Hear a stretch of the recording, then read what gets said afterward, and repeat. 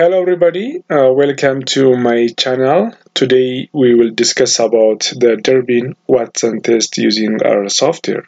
And the Durbin-Watson test uses for detecting autocorrelation in a regression model. And as all of you know that autocorrelation occurs when the residual of regression model are not independent of each other, and this autocorrelation it will mislead you, especially it leads you to underestimation of the standard error of the predictor variables, and this in turn makes you that or to think the predictors are significant, but frankly speaking they are not statistically significant. So I strictly recommend you to check for the non-existence of autocorrelation in your regression model. And the Durbin-Watson statistics, again, it uses two hypotheses. The first one is the null hypothesis, the second one is the alternative hypothesis. Coming to the null hypothesis means you have to say it in this way: there is no correlation among the residual, while the alternative hypothesis is the residual are autocorrelated. So by this way you can set your hypothesis statement. And the Durbin-Watson test statistics has always the value between 0 and 4. That means 0 up to 2 means there is positive autocorrelation, and 2 means there is no autocorrelation, and when the value of the Durbin-Watson statistics ranges 2 up to 4 means it is a negative autocorrelation. So as a rule of thumb, we assume that the residual are not correlated when the Durbin-Watson test is ranges between 1.5 and 2.5. And again, in similar fashion, you can consider that, for example, if the Durbin-Watson test value below 1 or above 3 are considered as what there is autocorrelation among the residuals. So by this way you can define the Durbin-Watson statistics. So let's import our data, and which is found in the desktop. Let's import it.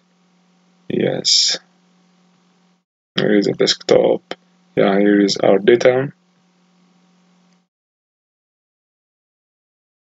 Yes, then let's fit the regression model, the simple linear regression model, considering GY or the green yield as a dependent variable, while the plant age or the pH as independent variable. So you can assign a name, then you have to use a function of linear model. Then here is the GY is the response variable or the dependent variable, and it's explained by the independent variable. Again, you have to indicate your data. So our data name is Agnw. So type this and feed the linear regression. So let's admit this one. So here is the intercept, here is the coefficient. So our aim is what to calculate or to check autocorrelation, whether it's present or not in our regression model. So we already created the linear regression model. Then we will check autocorrelation using the Durbin-Watson test statistics method, and in order to do that we have to use two packages. The first one is the lmtest and the second one is the car package. So let's submit this to our studio, and if you haven't this package, it is better to install it in our software. Then you have to use the dwtest function. Then the formula is which equals to WAC. WAC means the model that we created here. That means the linear model of the dependent variable GY explained by independent variable pH. Then alternative is equals to two-sided. So if you submit this one, you can get the Durbin-Watson test statistics. So accordingly, here is a p-value is 0.06, which is greater than 0.05, and it's not statistically significant. Even the DW is 1.7, still it is a positive autocorrelation, but in order to say no autocorrelation, the value should be come around what 2. So by this way we can perform using the lmtest package. I will come up with the interpretation. And the second is using the car package. Again, you have to load this package into our software in this way. Then in order to perform the Durbin-Watson test using the car package, you have to use the Durbin-Watson test. T is capital.